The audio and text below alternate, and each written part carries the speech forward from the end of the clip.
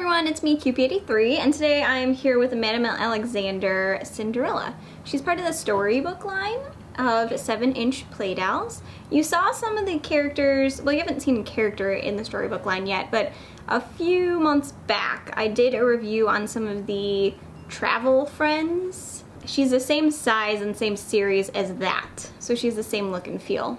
Her head will turn left and right, it'll kind of go up and down, but not a lot. Mostly it just turns.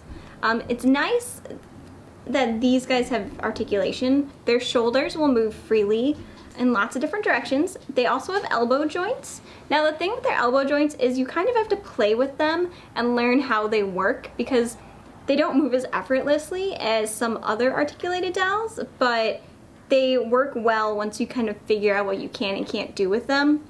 She has knee joints. We're gonna lift her skirt up a little. Good hip joints, good knee joints.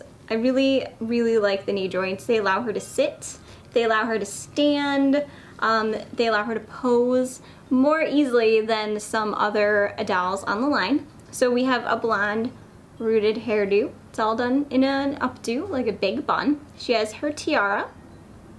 It says Madame Alexander on the back of her head. She has a nice face. She has big blue eyes, some blush on her cheeks, and a very like royal sort of smile, which I like. Her dress is also really nice. It's very flowy.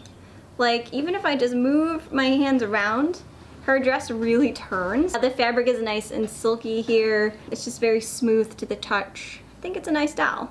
There are about 8 different versions. I know there's a belle that is really, really pretty. You can find these at madamealexander.com, but that's about it on her. Let me know what you think about her in the comment area. Do you love her look? Do you, would you change anything? Let me know.